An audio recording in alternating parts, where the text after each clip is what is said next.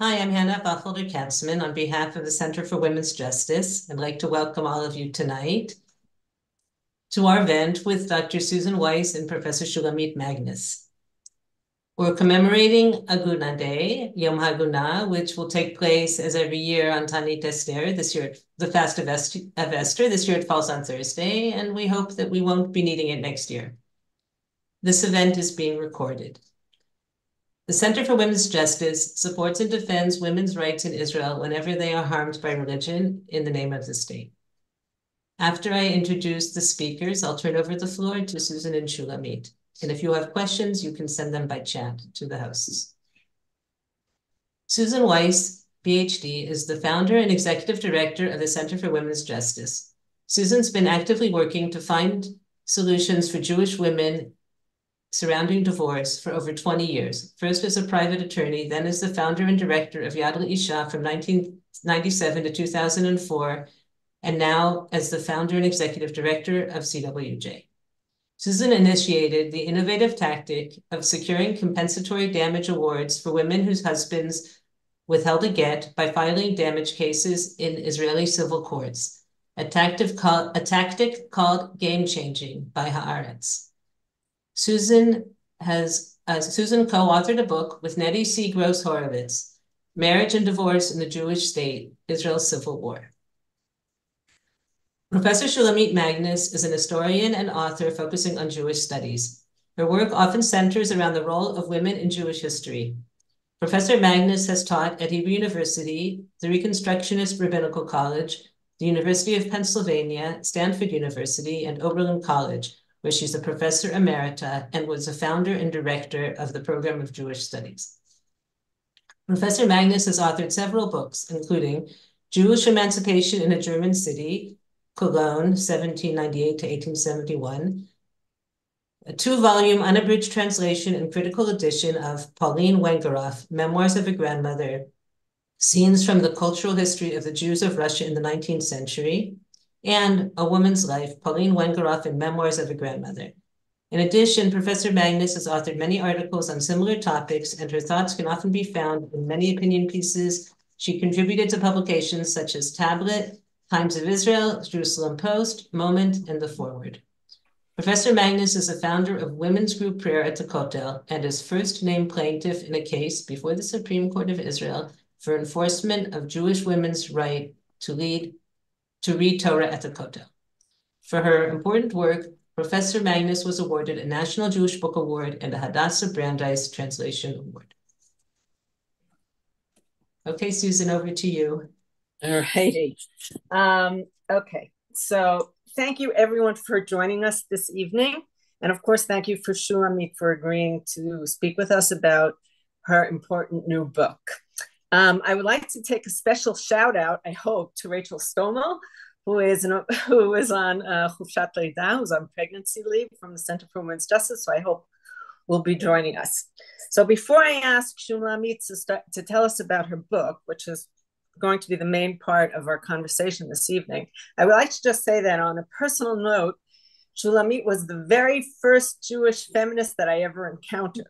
Okay, I know Shulamit from the time from the time that I was a young child, growing up in Bayside, Queens. And I remember vividly, I think I was a young teenager, when I saw Shulamit at Kiddush one Shabbat, when she refused to allow a man to make Kiddush for her. And it was a shocking event for me. I couldn't understand it, but that was, I think, the beginning of my feminist consciousness. And I believe that Shulamit will be continuing to raise our feminist consciousness this evening, and that none of you will be disappointed. I also want to say a special shout out to some special Jewish feminists that I see have joined us, like Rachel Adler and Norma Joseph. So thank you very much for being here with us. Okay, so let's begin. Shulamit, tell us about your book. Okay. I want to begin this evening by acknowledging that it's been a terrible time for this country and for Jews across the world, and I know it continues to be. As happens in wartime, regular life, good and bad, continues alongside the war and its devastation. births and other happy occasions, illness and traffic accidents. It is intolerable that part of normal Jewish life is the regular, normal, ongoing creation of agunot, which has continued throughout this war as it did before and will after it, until and unless we intervene to end this abuse. I distinguish between managing iggun, marital captivity of women, which is what is happening now, a whole industry of managing it, and ending it.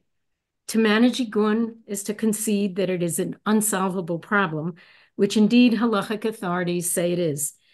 To end it is to resolve that it must end and then find ways to achieve that. I have a new book about to go to press. Oops. Everything okay? I just heard a beep. Are we good? We're fine, yes. Okay. New book about to go to press. It's entitled in part, Thinking Outside the Chains about Jewish Marital Captivity. And that is what I say has to happen for iggun to end and agunot to be freed. The old stuff doesn't work and won't work. If you want to have this same conversation in another year or another decade or another century, keep doing what is being done now. If you want a different conversation, then indeed let us have one. I want to say at the outset that I do not see iggun as an Orthodox or an Israeli problem, but as a Jewish one, which we are all enjoined to engage, whatever our religious or geographic positioning. Fundamentally, I don't even see it as a woman's problem, though of course, obviously it is, but a pathology of Jewish society. I do not see it as a halachic problem, but a political one, that is, having to do with power. I can say more about all of this. My new book is unusual in that it is a work of both scholarship and advocacy. It has two parts. Part one is history, the first history of iggun and agunot from early medieval times to the present and across the Jewish world. The Middle East and North Africa, Ashkenaz, Sfarad, the Mediterranean, Europe, East and West in modernity, the pre-state Yishuv, Israel, and the US.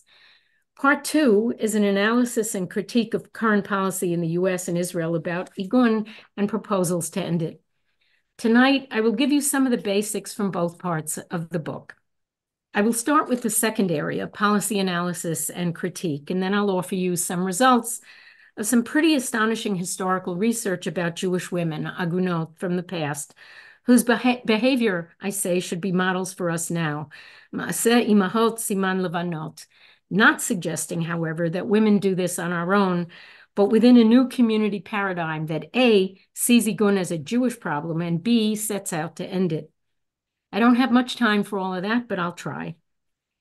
There has been much discussion since October 7th of the conceptia that blinded the government, the security and intelligence establishments here, the army, keeping them in an echo chamber of unchallenged assumptions, which prevented them from understanding evidence right in front of them, causing them to dismiss anyone prominently and not coincidentally women, the Tatzpitaniyot, who called out the reality they were seeing to superiors who dismissed it because it did not fit with their conceptions and because the evidence came from women. I am saying that we are locked into a conceptia about iggun and agunot. We are inured to the normality of this abuse. We accept it as normal and inevitable, if regrettable, of course.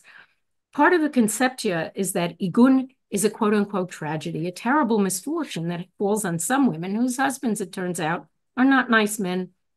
Women who then can't get relief in rabbinic courts because, you know, this is a terribly difficult problem, a real mess. And sometimes, you know, it never gets fixed. And the poor Agunah remains, well, captive. Language builds conceptia. I've already used some. The poor Agunah, the wretched Agunah, the tragedy. I will remind us that the word tragedy from the Greek means something fated, inevitable, and unavoidable. Iggun is nothing of the sort. It is a literally man-made problem, and the only inevitable thing about it is that it flows necessarily from rabbinic marriage. To which point I'll turn in a minute, but first, more about language and the circular prison of the iggun and agunot conceptia. Images are also language, so let us look at the image now on the screen. This is the cover of a book, a learned tome of, 400 pages or so, about the halachot of marriage and divorce in rabbinic law and the problems of agunot. and all the proposals that have been made over decades and more than decades of dealing with it. Look at the image.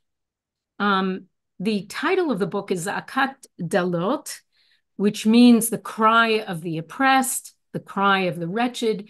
You see here a woman who is bent. Her hair is covered. She's piously dressed, modestly dressed, and she's enveloped in chains. If you look down at the bottom, her feet, there's a ball and chains. And then you see a child, a female child, who is embracing her as she perhaps contemplates her future as an agunah, as a victim. There are plenty of such images that accompany reporting about agunot: chains, handcuffs. It's almost like an S&M portrait, except there's, of course, no eminent, because the women are not putting themselves in this situation. All of this, I say, feeds an image of women as normal, inevitable victims, a class of victims meriting pity. Women are solidified into a victim class, which helps ensure that women stay victims. Even the title of this book, Capitivity, is part of the conceptia. The term from the Talmud is used again and again about agunot. Again, it means the cry of the wretched. I'm not saying that these victims are not victims, or that they do not suffer egregiously and have ruined lives. I am saying that the constant repetition of this refrain and these images about poor, wretched women struck by tragedy not only derives from the embedded problem, but however unwittingly, for some at least, perpetuates it, traps us in a conceptia that keeps iggun, the marital captivity of women, going. It typecasts women, agunot, who then remarkably continue to play that role because nothing effective is done to break out of the conceptia. I'm saying that Agunah Day is part of the conceptia. Tell me one agunah who has been freed as a result of this well-meaning ritualization of the abuse of iggun, its normalization on the Jewish calendar. Tell me how Agunah Day has contributed to the end of iggun. What is the goal, the effect of such a day? As my mother, Zichrona Livracha, used to say about Mother's Day, what about the rest of the year? About Agunah days, we can only cite Miroslav Volf. Speaking of prayers and ritualized responses in the US after the latest mass shooting, followed by no effective action against gun violence. Quote, there is something deeply hypocritical about praying for a problem you are unwilling to resolve, unquote. If you tell me that Agunah Day has led to greater awareness of halachic prenuptial agreements, I will tell you that peddling such agreements as a means to prevent iggun is not only conceptia, but deceptia, deception. First, prenups, everyone would agree, do nothing, zero, nada, plum, for agunot. The focus on prenups elides over the reality of women chained in marriage against their will or extorted for their freedom now, systematically abused for months, years, decades in rabbinic courts now. But even about prevention, prenups are contracts. Contracts are violated all the time. To enforce a prenup against a reneging partner, litigation is needed. Litigation means tremendous expense and acute stress, the threat of which is used against women to get them to accept bad terms for a get. No different than primary get refusal and extortion. There are also varieties of prenups, and some are worse than none, and people need to know that, and I don't think they do, because Agunah advocacy organizations don't operate independently on behalf of women to do that consumer education, but operate under the aegis, the control of whatever rabbinic establishments they do. The Center for Women's Justice prenup is the best out there, but none are guarantees. To peddle prenups as a prevention of iggun is to put a stumbling block before the blind. Prenups are also absolutely nothing new. The ketubah is a prenup. As a legal, actionable document, it is so useless and has long been so useless that people don't seem to know that. And certainly most don't even read it as a serious document binding the husband, the Baal. As calligraphy, adorned art, yes. As a legal document, please. But detailed prenups, aside from the ketubah, were an intrinsic part of Jewish marital practice throughout Jewish history, everywhere Jews lived, well into modernity. And the historical record shows mountains of disputes over prenups not honored or contested in order to better the husbands or his family's circumstances and divorce, whatever he agreed to before the marriage. So to discover America, as it were, eureka, prenups, and peddle them as a solution, never mind the solution to iggun, is at the least to be monumentally ignorant of Jewish history, but more importantly, to mislead the ignorant and to divert attention from the real problem that would end, not keep managing, iggun. Prenups address a symptom while hiding and propagating the cause of the abuse, which is kinyan and kiddushin, is the manner in which traditional halachic marriage is enacted. Kinyan and kiddushin, not bad husbands or bad rabbis, though both abound, are the origin and cause of iggun. Don't take my word for it. Let me read you the words of Rabbi J. David Bleich on the very right wing of modern Orthodoxy in the U.S. about what halachic marriage is and why divorce is the husband's sole prerogative. Quote, halachic marriage is an exclusive conjugal servitude of the bride to the groom. Understanding that the essence of marriage lies in the conveyance of a property interest by the bride to the groom serves to explain why it is that only the husband can dissolve the marriage.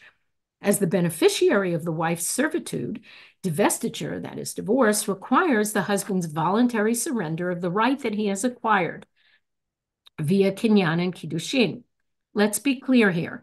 The property interest which Rabbi Bleich references, which is the Baal's possession during the marriage, is the woman's body and reproductivity, exclusive access to which the Baal acquires in kinyan and sanctifies in kiddushin. In kinyan, authority over the woman's body passes from her father or other male guardian to her new Baal, master or owner. This terrible term perfectly fits this situation, which is why the biblical and rabbinical texts use it and why we never should, regarding another human being, never mind half the Jewish people, women, or about marriage. There is no putting perfume on this animal. The reality I've just described, and again, don't take my word for it, is relayed clearly in Birkat Erusim under the chuppah. So I'm going to read from the Siddur. It's in every Shabbat Birchon, it's in every Siddur, and it reads as follows. I'll read it in the English. Blessed are you, sovereign of the universe, sanctified us with your commandments, commanded us concerning illicit relations, meaning sexual relations. You have forbidden us, those who are merely betrothed, and permitted us, those who are married to us, through consecrated wedlock. Blessed are you, and so on. So this is this blessing is pronounced. This is the moment that the woman's body becomes exclusively permissible to her Baal. But note that the language is plural, us, the reference being to men, to male group privilege to which the new Baal is being initiated. The bride stands there, silent, being sexually objectified, commodified, and traded, and this degradation is hailed yet as mikudeshet, to the sound of applause and music. Men are the community, women their othered possessions, sex objects, their sexuality acquired through proper public rituals. The meaning of this act is made clear in several Talmudic passages. The Talmud in Shabbos 33a puts it with bracing honesty in the name of Hanan bar Rava. Everyone knows why the bride enters the marriage canopy, to be acquired by her Baal for licit, that is married sex, which act, married sex, confirms and establishes the marriage. About all this, one can only cite the words of the Talmud in Ketubos 10b, which speaks honestly of what is transpiring, quoting the following in the name of Rabbi or Rebbe, who said to a man who came questioning the virginity of his new wife, "Go and enjoy your acquisition." Halachic marriage is the source of women's marital captivity. To ignore the source of the problem and focus on later consequences, as if they, abusive husbands and rabbis who enable them, were causes rather than necessary end products of the system, is to guarantee that iggun continues. It is to deceive the unknowing and lead new victims to harm. Tinkering with measures that manage rather than end the problem ensures the problem's continuation. Kinyan and Kiddushim are unilateral acts by the Baal, enacted on a passively acquiescing wife. This being the case, divorce is also unilateral, enacted by the Baal. And here is the origin of iggun and of get extortion, which is absolutely nothing new. It has been happening since the beginning of Jewish recorded time, because the abuse is inherent and necessary in the system. To act as if it isn't, as if you can attack get extortion, while retaining kinyan and kiddushin, is conceptia and deceptia, deception. Every woman married in this manner is an agunah in waiting, there but for the luck or lack of it. To focus on prenups in this situation is, I say, like taking poison and having an antidote in the drawer and hoping it works. Aside from the necessary and inevitable consequences of kinyan and kiddushin in the creation of iggun, they are fundamentally degrading to women's human and Jewish dignity and should be retired on that ground alone. In my book, I discuss alternatives posed by Rabbi Rachel Adler, by Tzemach Yoreh, and others, based on other areas of rabbinic law. For example, business partnership, law, shutafut, whose imagined users are all men, and which therefore, utterly unlike kinyan and kiddushin, protect both partners. My point is that renouncing an abusive method of enacting marriage need not mean renouncing all of rabbinic law. That is a discussion in its own right.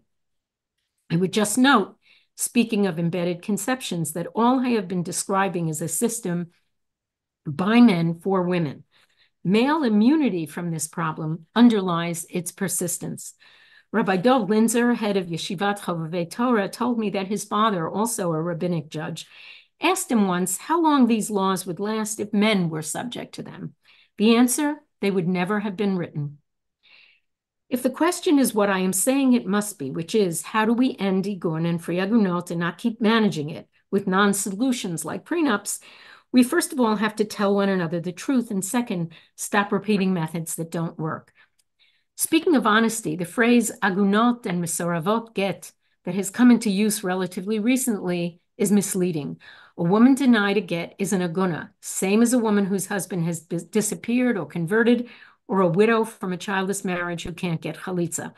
The halachic status of all these women, regardless of the circumstance, is the same. They are agunot, unfree to end marriage and remarry. There is plenty of effort to deny the reality and extent of iggun and the numbers of agunot. Agunah advocates should not participate in that deception. So first, tell the truth, and second, stop doing what doesn't work. Appeals to rabbis and any rabbinic establishment do not work. Look around you. Have they worked? They've been done for years, decades, centuries. Yes, centuries. Blue Greenberg wrote about agunot and divorce abuse, appealing to halachic change in a book on women in Judaism, published almost 50 years ago in 1981.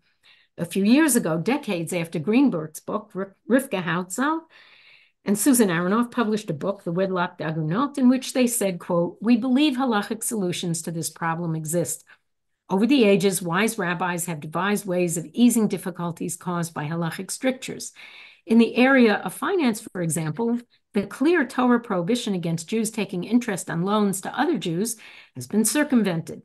Banks in Israel, and even in some in the US that serve Orthodox clientele, make use of heter iska, a rabbinically created document which structures forbidden interest as profit from an investment," unquote.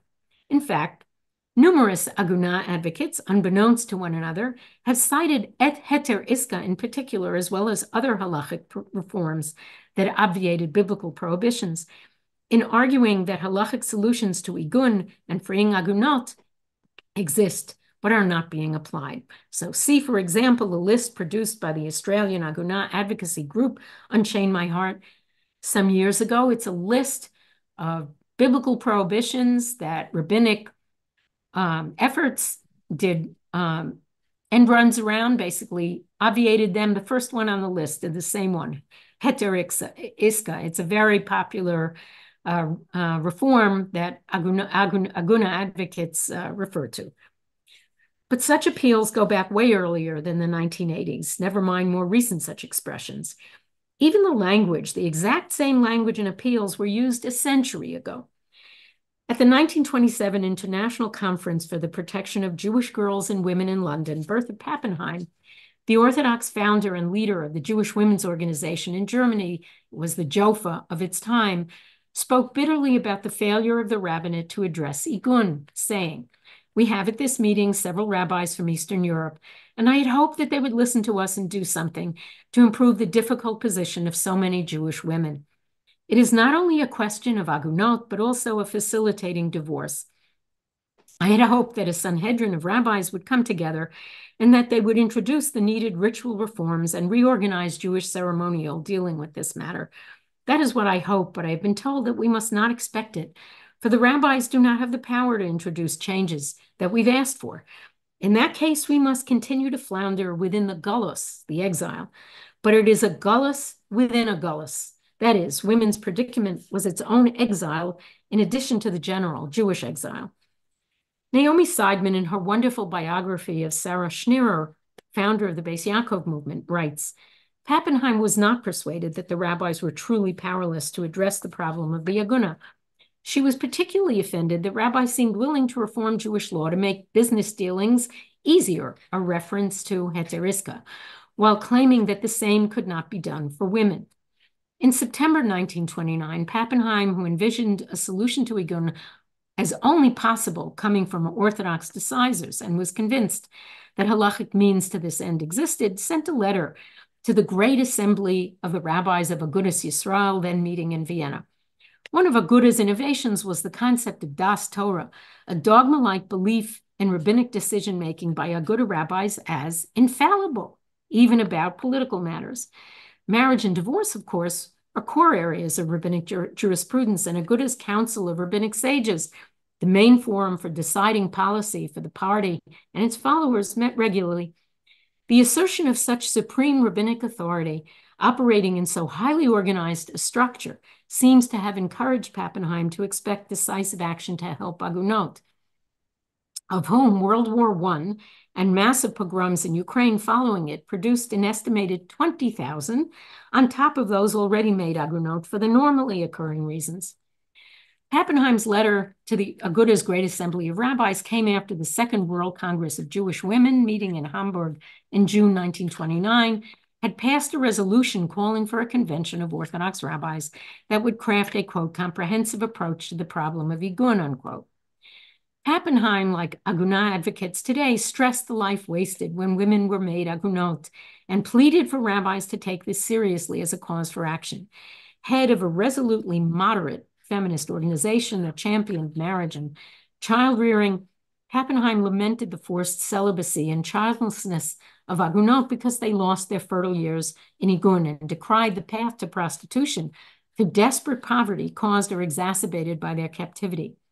Her letter was a heartfelt plea to these rabbinic authorities, whose authority in their own minds was so potent, to use that authority and help agunot, quote, so that to the number of Jewish men in all the countries who fell victim to the World War shall not be added a large number of women who will be buried alive as widows or sink into un-Jewish living, prostitution. Lack of rabbinic action, Pappenheim said, was lowering the esteem of rabbis and causing the weakening of the influence of orthodoxy.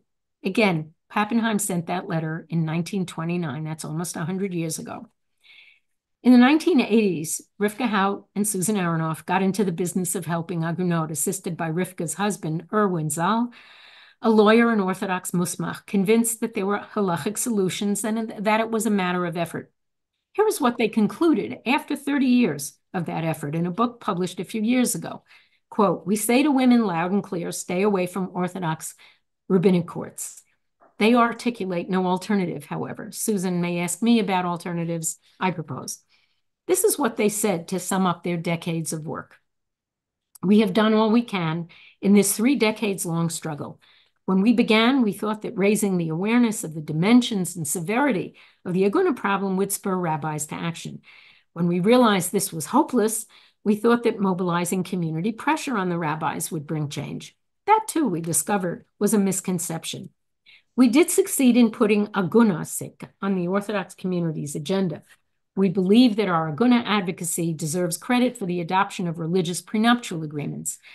Though of limited value, these prenuptials are better than nothing. The marketing of these prenuptials as a solution, however, deludes the community into thinking that the Agunah problem is solved, which sadly is untrue, unquote. So, more of the same will produce more of the same. That is true in this situation as in any other. Whether Einstein said it or not, the definition of insanity and certainly of futility is doing the same thing again and again and expecting different results. Unless, of course, you wish the same results, and some indeed do. The rest of us need to wake up and smell the coffee. So I've written a new book, which is why the Center for Women's Justice invited me to present at night. And since we are on the eve of Purim and noting Agunah Day, I have focused thus far on practice and policy. I'd like to take the remaining minutes to say something about the history of all this and its connection to now. Jewish women have a history. We are part, of course, of what has been called Jewish history, and we are part of the Jewish present. But that history, as well as the current reality, are written, narrated, and constructed from and about the behavior of men. Google Jews, the term Jews, and tell me if even one image comes up female. Good historical awareness informs good, useful, present consciousness, without which there is no useful, present behavior. That is what Jewish women have lacked and what we can get from women's history altogether and from a history of iggun and agunot in particular. Until very recently, with the publication of an excellent book by Noah Shachar, agunot, women in Jewish marital captivity, have been treated as a problem in rabbinic jurisprudence rather than as a class of Jewish women with a history. Iggun has been perceived as a category of rabbinic marital law rather than as a social institution and a pathology like slavery with a history. When the quote-unquote Agunah problem has been addressed, this has been by rabbis writing apologetically of the, quote, problem as a tragedy, which in an oft-employed usage, rabbis have, quote-unquote, left no stone unturned to address compassionately. Noah's book and mine put the decisive lie to that claim. That desire to compassion is stymied, however, apologists explain, by the limits of the rabbinic law they practice. I'm an historian, a social and cultural historian of the Jews with a particular interest in the history of women. That is in part what brought me to write a history of iggun and agunot. I have sought to take women out of the abstraction of rabbinic discourse as objects of male deliberation, women as category of the male gaze and male definition, and discover how real women actually behaved across Jewish time and space to prevent their falling into iggun or yibum, the requirement of a widow in a childless marriage to marry her husband's brother, and what they did when they fell into those states to try to extricate themselves. It turns out they did a lot, and they were not good girls, nice girls, not at all. But they were excellent Jews, the best of Jews. I have already mentioned detailed prenuptial agreements that regulated things from where the couple could live, with the husband not being able to demand that a wife move to a location far from her natal family, to him not being able to marry a second wife, to him not being able to demand from her an accounting of household possessions upon his return from business trips. There were clauses that specified that in the event of the husband's death, with no children born to him, his wife would not have to marry the lever, the yabam, or pay him off to get free. And yes, chalitza extortion was normal, common, every day throughout Jewish history, as was get extortion. Some of these prenups even specified how much the widow would have to pay the lever to get out of such a marriage. So expected was the extortion. Those provisions, too, were contested. Just because there are agreements and written rules does not mean that they are implemented then or now.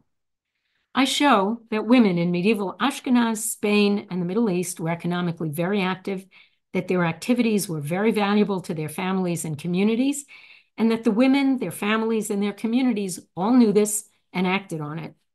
Women used their economic clout to demand protections for themselves in marriage and divorce, and they got it. Not because rabbis were benevolent and not because women asked nicely, much less pleaded, but because they acted using tough measures. Important reforms that came in the medieval period, including the takanot, the ordinances attributed to Rabbeinu Gershom or Agalah against polygyny and against divorce of a wife against her will. Another major reform enacted throughout the Jewish world was conditional divorces, set to take effect at a certain date unless revoked. This was done to protect women from iggun if husbands deserted, abandoned them, which many did, or just did not return from business trips because of illness, criminal acts, or accidents. Women and female kin on their behalf pressured rabbinic and communal authorities for these reforms, including with ultimatums. We have explicit statements by poskim decisors referencing the economic power of women and the importance of their contributions, making it necessary to override Talmudic prohibitions on women, for instance, being alone with non-Jewish men, because it was imperative for women moneylenders to meet with their Christian male clients, or against women appearing in court, all of which behavior was happening as a matter of course, which then got rabbinic permission after the fact. Much recent scholarship has shown that pre-modern Jews, men and women alike, but prominently women in divorce cases, used non-Jewish courts, both Christian, non-ecclesiastic, and Muslim, religious, and state Muslim authorities, to better their chances in rabbinic courts about divorce. They used these actions and the threat of them to force better divorce decisions than they would otherwise get. Rabbis knew that women did this, and they adjusted rulings post facto in accord with the reality that was occurring. Women extracted conditional divorces from husbands and then hid upon the men's return if this was before the date on which the divorce went into effect, waiting out the date so that they forced the divorce. The behavior was so common, rabbis mentioned it as such. Thus, Rabbi David ben Zimra, the Radbaz, called it, quote, an everyday occurrence, and the means by which women attained, quote, the privilege to be freed of their husbands, unquote. Rabbinic sources quote one 16th century woman from Damascus who waited out the term of her conditional divorce, given not because her husband was traveling, but because of severe marital breakdown. If he did not succeed in placating her within 30 consecutive days, it would take effect. And she declared, the get is a kosher get. It was conditional on my being reconciled and reunited with my husband, but I did not reunite with him because I didn't want to reconcile. And I hid in order to flee, and I have received my get. And now give me my ketubah, the monetary divorce settlement. No less than the widowed daughter-in-law of Yosef Karo, whom I trust we have all heard of, as in Shulchan Aruch fame. In 16th century, Tzfat freed herself from a levirate marriage she did not wish. Again, this is Karo's daughter-in-law. There was incentive for levers to say that they wanted to enact levirate marriage because first, this meant an opportunity to extort the widow to be released from this requirement through chalitza. And second, because forcing the widow to marry the lever meant that the deceased man's assets would return to his family rather than the widow getting her ketubah settlement and any other sums due her.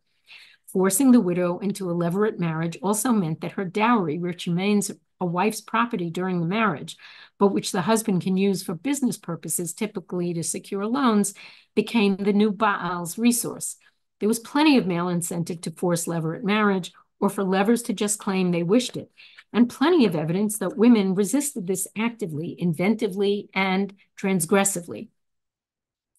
After 2 years of wrangling with Karo's son, during which this woman was an Agunah, her family advised her to go to the synagogue where the lever, and I am sure Karo was as well, on a Monday morning during Torah reading, go up to the lever and spit in his face 3 times, each time exclaiming, this is the lever, I do not want him. Spit. This is the lever, I do not want him. Spit.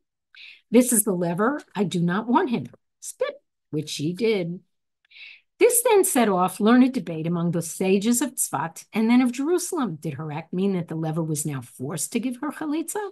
Some decisors, incensed by her assertiveness and female presumption on halachic processes, rightly the preserve of men, favored punishing her, arguing that there should be no, quote, coercion of the lever doing chalitza. Rather, may she sit and her hair grow white as an agunah, seeing that she behaved incorrectly, unquote. Rabbinic authority, patriarchal authority was paramount, in whose protection use of iggun as a punishment to women was an always available tool. In the end, the majority of rabbinic decisors of Tzfat ruled that Karo's son should enact chalitza, and he did. Naomi, want to bring it up? The shtar, the legal document attesting to the chalitza of, quote, the daughter-in-law of our teacher, the great Rabbi Yosef Karo, may his memory be blessed. It's the handwritten stuff in this printed document. So we have the chalitza. It happened. We have a chalitza document. It's preserved among a collection of such documents from Jerusalem. I learned of at least 2 or 3 other cases in other places and times, which means that there were other such cases. where women who did not want a levirate marriage did the same thing to get out of it. I have plenty of evidence that women told one another about such expedients. They tried to help one another, though women were denied systematic means to disseminate such advice, means rabbis enjoyed to disseminate their knowledge and advice. Among the reasons we know that women indeed helped one another avoid or escape traps in rabbinic marriage and divorce practice is that rabbis denounced it and threatened women who did this with forced divorce and loss of their ketubah settlements. In another case, also from 16th century Tzfat, we learn of a ship that went down with 21 Jewish men whose wives then became agunot.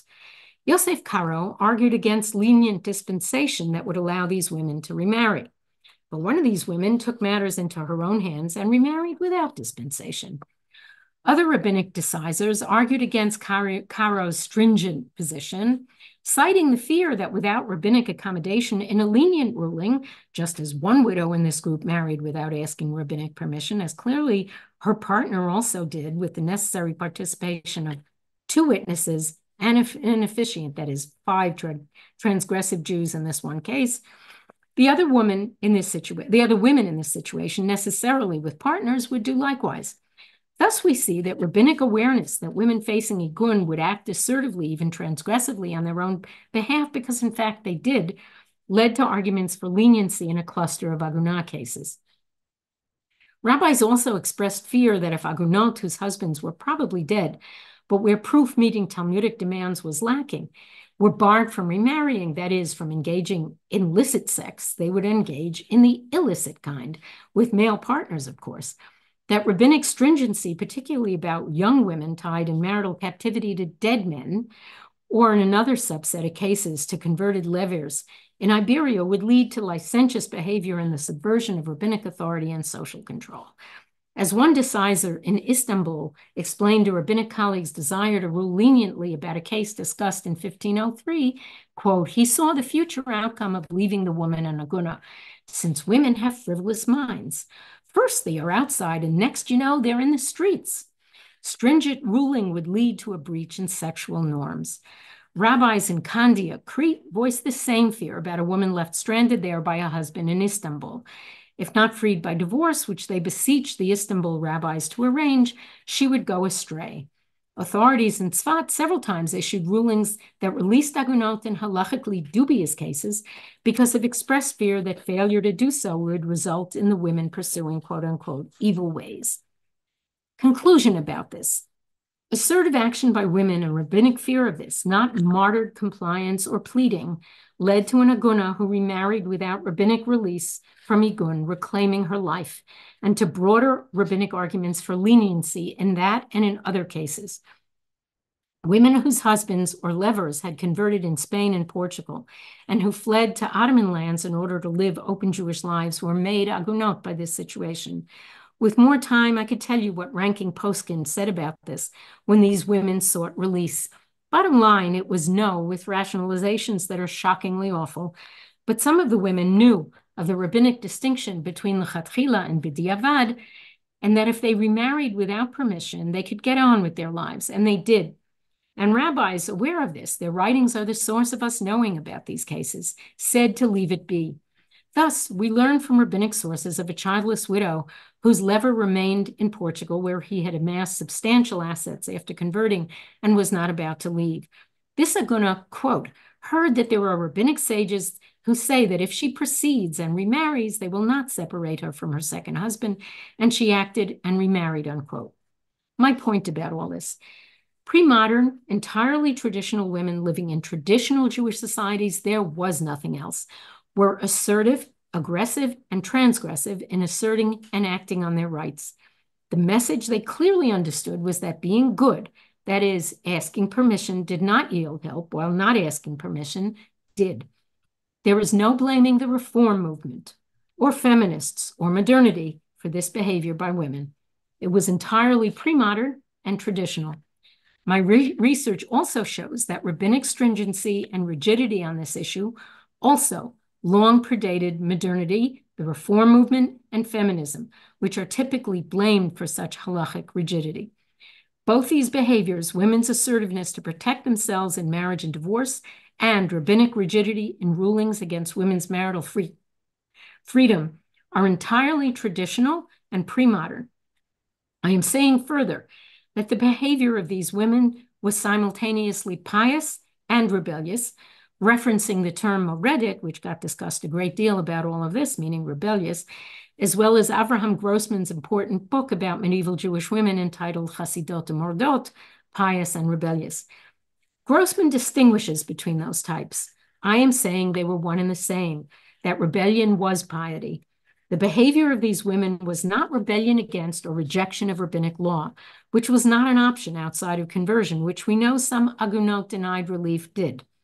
These women were inside and part of the community. They acted on the self-evident assumption that they were full constituents of the Jewish legal system, claimants on it, with the demand that it meet their needs. And if it didn't, they took the various actions I have mentioned and others. Those actions then became part of lived Jewish law in what was a dynamic, ever-evolving legal system in which participants in the system did just that, participated. Their behavior became part of that system in which the assertion of women's interests and their insistence on having them met were a normal part of how things work. Such behavior began very early. There's no time to go into this, but it's a big part of my book.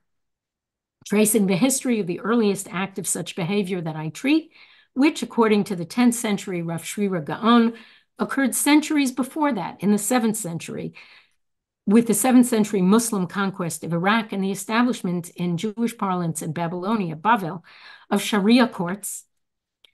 In Islam, a qadi, a Muslim religious judge, can dissolve a marriage. Jewish women who could not get a get began going to qadis for help, either to put pressure on their husbands and community or to convert to Islam and get divorced that way. Rav Shrira promulgated Takanat HaMoredet, which overrode Talmudic law about a woman deed, quote unquote, rebellious. The law stated that such a woman is not to be divorced immediately, but made to wait a year, during which her ketubah settlement is progressively diminished until it is exhausted. If she still wishes a get, then she can have it with no money. Takanat HaMoredet said that such a woman is to receive a get immediately and with her full ketubah settlement. And Shrira references explicitly the reason for this. Because if women don't get divorced when they wish it, quickly and without financial punishment, they will go to non-Jewish courts and authorities and get relief that way. This takana operated in Jewish communities across the Jewish world for 500 years, until a rabbinic backlash against this and the power of women altogether, beginning in the late 12th century and solidifying and expanding thereafter, began stripping women of rights in divorce. These regressive, explicitly misogynistic halachic rulings are enforced in rabbinic courts to this day. We know that women are disproportionately represented among the martyred and self-martyred during persecutions of the medieval era. Rabbinic writers praise such women fulsomely for this, holding up such behavior as a model. Yet I came across not one source, and almost all we have are written by rabbis, in which rabbis claimed that women ever said that they were martyring themselves on the altar of loyalty to halacha about marriage and divorce, that they accepted iggun and their sacrifices agunot on such an altar. Jewish women fought being victimized and becoming victims with all means at their disposal, and their behavior was traditionally Jewish. There is effort today to try to sell women the lie that such martyred acceptance is traditionally Jewish. It isn't. Conclusion. It is the eve of Purim, which means it's basically Erev Pesach. I always say if it's Purim, it's Pesach. As we know, there is no mention of God in the Megillah and no mention of Moshe in the Haggadah. Let those who wish iggun to end accept as a subject of historical study and mourning, akin to that which we reenact during Sphira, take lessons from these books. Not God and not men or a man will deliver Revach and Hatzalah from iggun or free agunot. Only we women, with organized, sustained, and effective communal support, will do that. To cite another text, this is not in the heavens, but in our hands. Oh, thank you so much, Shulamit. Okay, so we're a little bit over time, and I would like to get to the questions that I have as well as the questions from the audience. So the main question that I have really relates to what you're suggesting. And what I really want to, as I understand it, to engender change, you want women to engage in creative, transgressive, pious behavior. And in addition, you want them to garner communal support for this behavior. Now, regarding transgressive behavior, I'd like to say that I think we do that often in the Center for Women's Justice, for example. Alternative Batei Din, split status for mamzer. We ourselves are suggesting alternative kiddushin. But do you think your suggestion is realistic? Do you think enough women will agree to act transgressively in order to make an impact? And even if a large mass of women can be enlisted for such acts of pious transgression, do you think that they can garner a broad-based Orthodox communal support for those acts? And connected to that, I also want to understand how is your suggestion different from what Rachel Adler has suggested in the past, what Mayor Simcha Feldblum has suggested, or what Rivka Lubitch from the center has suggested with respect to changing Kiddushin and Kinyan? I want you to focus in, what do we do? What exactly should we do? And how is that different from what has already been suggested? Okay, it's not like I'm inventing the wheel here, but what I am saying, first of all, I hope my book gets a lot of attention. I hope that there's a translation in Hebrew and that there's some version of it in Yiddish. It's extremely important for this information to get much more broadly broadcast than I think it now is. I don't think that most women I talk to understand what Kinyan and Kiddushin are. I don't think they do. And when you do put it to them, they're so cowed and they're so worried about family, parents' reactions that they're afraid to act on it. I think we have a lot of work to publicize this. We're going to need money to do it on websites and on social media that is active and goes out and grabs people. The website is passive. You have to go to it. Social media goes out and grabs people. We need funding to make that a much more pervasive, much broader based action. And ads, spots, booklets. And I know that it's not like this hasn't been done, but going and recruiting activists to go out and reach young people in youth groups, in camps, in army, pre-army, mechinot and programs, extensive efforts to get the word out that this is not a benign system. That Kinyan and Kiddushin do what they do in the moment, and they are the source of iggun. And I don't think that this is broadly understood. And second, I don't think people understand that when they go into a rabbinic court, what's going to go on when they get in there. And I know that the center does pioneering efforts, and the podcasts that Nitzan Caspi Shiloni and Rivka Lubitch do. I understand that you're doing it. It needs to be done more, and it has to be funded in order to get out much more broadly. I don't think that news is out. I'm not telling people to go out and be transgressive on their own. When I say that there has to be a communal effort, it has to be a communal effort to support women with legal services, with psychological services, with rabbinic services, with support services for their family, with housing if they have to leave their homes because they're threatened by husbands or families. It's going to take a lot of money to construct a system that will support women and will make free choice actually tenable. And the community that you anticipate will support them is? First of all, I think it'll only happen when people understand that this is not an Orthodox problem and it's not an Israeli problem. And right now, I think that that's how it's dismissed. Whereas Jews overwhelmingly, whatever our religious affiliations, believe that people have a right to religious conscience, and they certainly have a right to be free of marital captivity. I don't think that Jews in the diaspora understand that this is a Jewish problem and not just an Orthodox one, and that there is no ethical grounds on which to dismiss it as either an Orthodox problem or an Israeli one. I go to great lengths in the book to explain why that is and how that is. And I think, again, that explanation, that understanding will take work to get across. I think that Jewish women and good good men of goodwill can be reached about this. I think it'll take a lot of work. I would like to ask you another clarification about that distinction. Of course, we want a global solution for agunot. That's clear.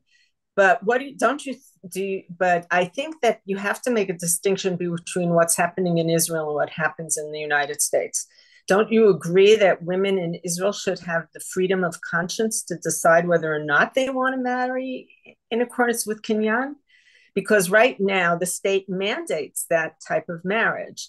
Don't you think that distinction has to be made, and that we have to insist on the separation of church and state in Israel? That's not going to happen anytime soon, and you know that better than I do. Right now, there are ways that women and men who don't want to get married by Kinyan and Kiddushim, who don't want not only a chief rabbinate marriage, but any Orthodox, any halachic marriage, can do it. We need to get that word out much more effectively and much more broadly, and that has to happen with people, to the young people on the cusp of dating and to getting engaged and getting married. It's the same clientele. There are ways to do it, and the more that it's done, the more we will undermine the seeming lack of alternative. There are alternatives. They're already being used. You know that. Yes, that is very true. Some of our children have actually done that. I would also like to ask you a theoretical question. I know that a Muslim feminist, who I always like to quote, named Valerie Moghadam, has discussed the limits of reinterpretation of patriarchal cultures, in particular, in her case, Islam. And she comes to the very, very clear conclusion that there are limits to the possibilities of reinterpretation. And I think what you're suggesting is a form of reinterpretation. I think you can't wiggle out of that. Okay. So I don't see how part of our efforts cannot be that we have to insist that the state stop coercing Jewish couples into the act of Kinyan. I go insist. I'm with you, but it's not going to happen, and you know it. Well, I don't know how much there is no party now that even discusses it, much less peddles it in an election campaign, because it's not going to happen. So the question is, what do we do? And as a historian, I know that change comes from quote unquote below. It's not going to come from the disestablishment of state and religion in Israel. It's not going to come from the disestablishment of the chief rabbinate in our lifetime or in our grandchildren's lifetime. It's not going to happen anytime soon. But there are plenty of de facto actions that we can do, and we can start that happening from quote unquote below and increase the scale of that. And that will, I know, as a historian, that's what did it in all of pre-modernity. It didn't come from the rabbis, it came from below. It came from people doing it. And that's what has to happen, and that's what will make the change. I'm not trying to reinvent halacha on this. I'm saying that Jewish practice comes from Jews. I'd like to open it up to the discussion from the group. I'd like to hear other questions. If you have, Hannah, would you like to moderate that? Yes, sure. Okay, so first of all, Norma Joseph said that, hi, Shulamit, I'm so proud of you. Diana Kornbrot wrote, the Old Testament accepts slavery as much as did much of the ancient world. Now slavery is not acceptable. To rabbis. As to rabbis, when did that happen? If it can happen to slavery, can it happen to marriage? I mean, you mentioned it later after this question was posted. I'm not looking to rabbis to make any changes. I hope that's clear, but if it isn't, let me make it clear. I'm not appealing to rabbis, and if you want to keep the iggun industry going, keep going back to the rabbis. I'm not looking to them at all. I'm saying we make the change. Make it.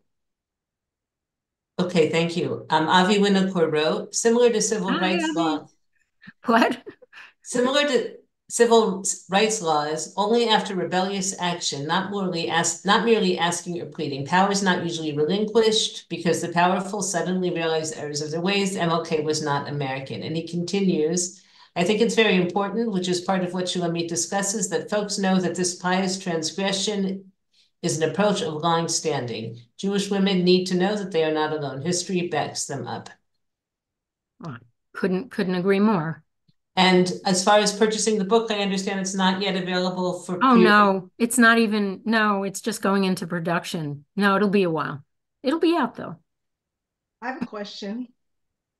You didn't, first of all, thank you very much. It was amazing. And I feel like we've been doing a lot of the stuff that you say that we should be doing.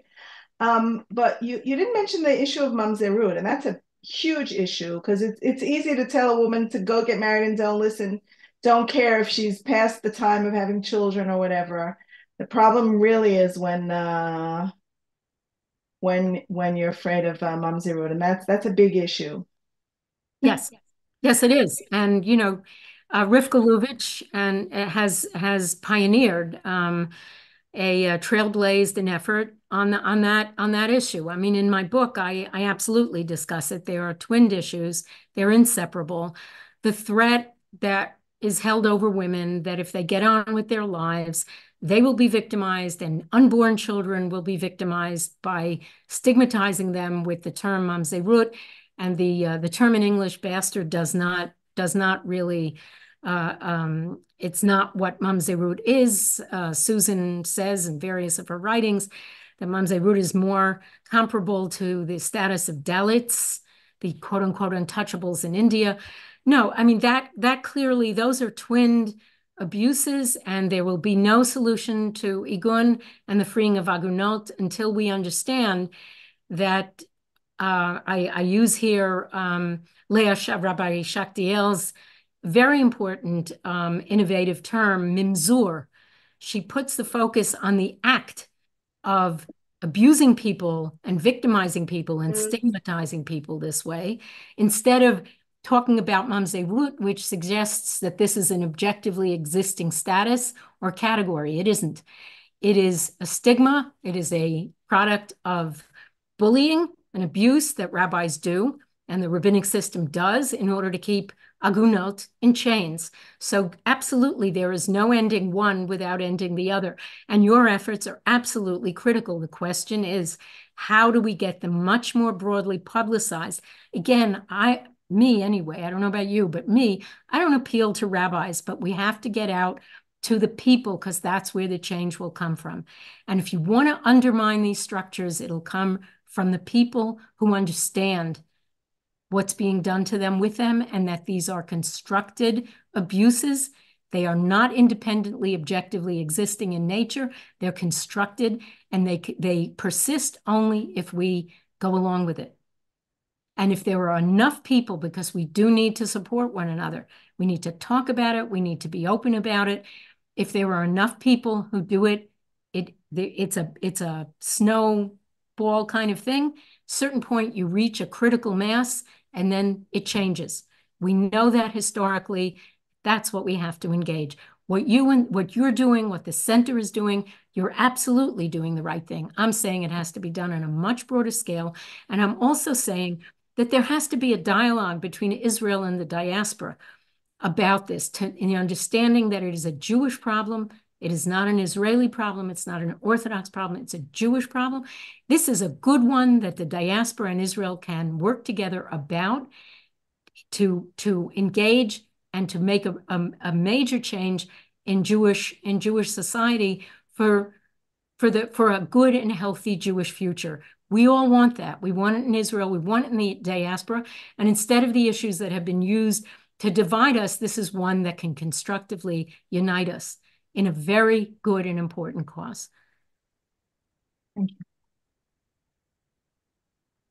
Okay, thanks. I think we're going to close up. Susan, do you have any final words? Or Shulamit?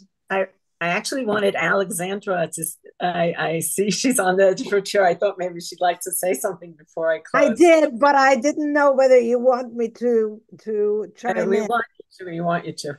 Okay. I'm a family law attorney in California, Los Angeles, Beverly Hills, whatever.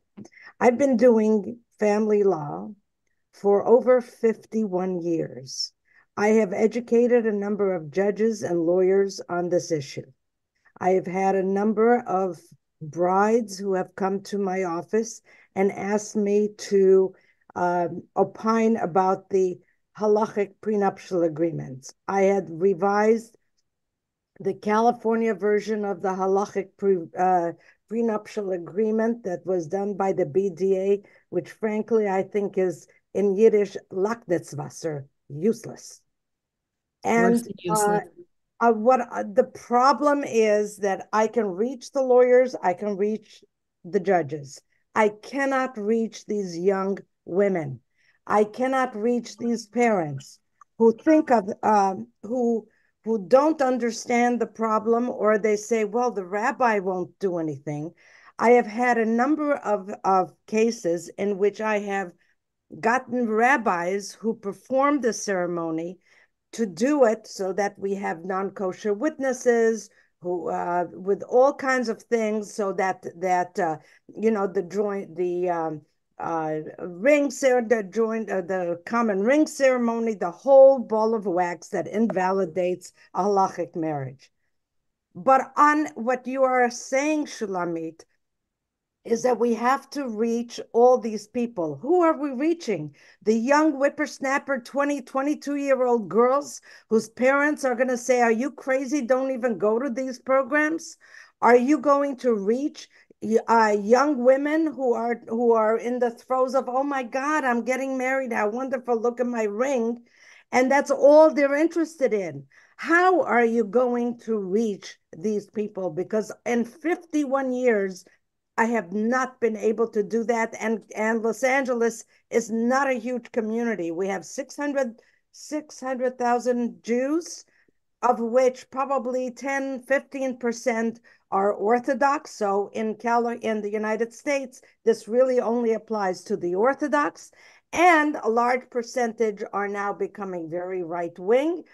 And so my name is anathema in Beis Yaakov and wherever else over here. So if I can reach them individually, fine. But even so, they look at me like I'm from outer space. How are you going to get this done, Shulamit? Okay. First of all, I don't think that one lawyer can do it. I don't think that several lawyers can do it. I don't think that a legal office can do it. I think it has to be a broad Jewish communal effort that is very well funded and that uses public ads and, as I said, social media and websites, but social media that is an active outreach type of behavior. But it has to happen on the communal level. A lawyer, you can't do it on your own. You know that. No, we have an organization, his Get Divorce Justice. I know it. And she's done a fabulous job. And I tell you, her list of agunot is growing by the second. First of all, let me just say something else. The conservative movement uses kinyan and kiddushin. This is not just an Orthodox thing. And I have been to more weddings than I can count that are not halachic, where the groom says to the bride, Harayat mekudeshet li, kedat b'tabatzu, kedat Moshe v'Yisrael. That's the same thing.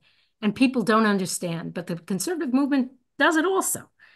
So this is not just an Orthodox thing. I think it's a major educational effort that has to come at a communal level with significant support and with the help of professionals who know media and who know how to get out and market a message. That's not your job. You're a lawyer. That's not what you do. It's not what I do either. But there are people who know how to do that, who know social media and who know how to market. That takes money and it takes effort and it takes more than a few people to do, but that's what has to happen. Okay, Sandy Wasserman raised her hand. You want to speak up? Hi, thank you so much. Well, I guess this question is for you, Shulamit. It's also perhaps for Alexandra. So our oldest daughter was married in the conservative movement in 1999. And she has in her ketubah the Lieberman clause. Are you considering the Lieberman clause just totally useless like any prenup? Is it still popular now? Is it something that just was those few years and I haven't heard of it since? But I only learned about it in preparation for her marriage. And it's I thought it was wonderful when I first heard about it, and I Labor- wondered why it didn't go any further. Labor Clause was a major reform. It's a good thing. It's used. I just said that the conservative movement uses kinyan and kiddushin. If you do that, you're part of the problem. Okay, we really gone past our time. Yes, but the issue is that in the conservative movement, you have the rabbis who are authorized to give the get if the husband refuses. That's part and parcel of their program. You don't have that in Orthodox. In Orthodox, it's the husband alone, and that's it, and no rabbi can do that. So I agree, Sandy. I think that is a solution, as much as you say. Absolutely. It's certainly better. It's certainly better. No one should get married by kinyan and kiddushin, even if you don't become an agunah. You're turned into a sexual object whose body and reproductivity are being traded. It is fundamentally dehumanizing and degrading to women and should not be used. It is also the origin of iggun. Somebody who gets married in a conservative marriage can become Orthodox, can move to Israel. Those things happen. You don't anticipate that you or your children or your grandchildren are going to be different than you and get stuck in this system. But they can, and it happens all the time. I'll say something else. I know we're out of time, but there is not one, any effort, any precautionary measure that anyone can take that some rabbi or some rabbinic court can't say is invalid. Doesn't matter if it's a Lieberman clause or this prenup or that prenup, or that you had no ceremony whatsoever, but you live together. They'll say you were married and you need a get. If you're going to pay attention to that, you're in their hands and the game is theirs. So that reminds me of just one more thing I want to say. Reminds me of a case where I get a call from someone in Arizona. They were about to get married, and the husband had failed to give a get to his wife. They had a conservative marriage, and the rabbi refused to marry them, and he didn't even know where she was. So I said, okay, go to the Orthodox. The Orthodox will marry you because they don't believe that the conservative marriage was valid. And that's exactly what happened. Well, that's disgusting, but. Okay, I'm afraid my iPad may be running out of juice. That's why you're cutting us off, Susan. In any event, I would like to end on a note, a positive feminist note, at least, which I think is warranted here. And that is that what I think we have done during this whole session, and what Shulamit has done in her book, and what I think also that we've done in the Center for, at least have done in the Center for Women's Justice, which is raise the consciousness of at least some of us as to what really is going on here. And that, as Shulamit just said, it's about, and as we've said for many years, that this is an act of purchase of women's sexuality, and it's an exclusive conjugal servitude that is mandated by the halakha. So, we can change consciousness. We can. It's been done. It's a tremendous amount of work. It takes a lot of effort, and it takes a lot of money, and it takes professionals who know what they're doing. But it can be done, and it has to be done. Yes, and your book and Noah's book and all the activity of the Center for Women's Justice, which at the very least has made us aware that marital captivity is no longer a religious right, but a civil wrong. All of this are acts of feminist consciousness. And I thank you all for supporting us and listening during this whole time. So thank you. And thank you, of course, to Shulamit. Thank you. And thank you, Susan. And to all of you supporters of the Center for Women's Justice and all you feminists, activists everywhere, Jewish feminists. Thank you so much. It's amazing. Thank you. Thank you. It was fabulous. Thank you so much. I learned so much. Erev Tov v'shakit. Thank you, everyone. Look out for the email.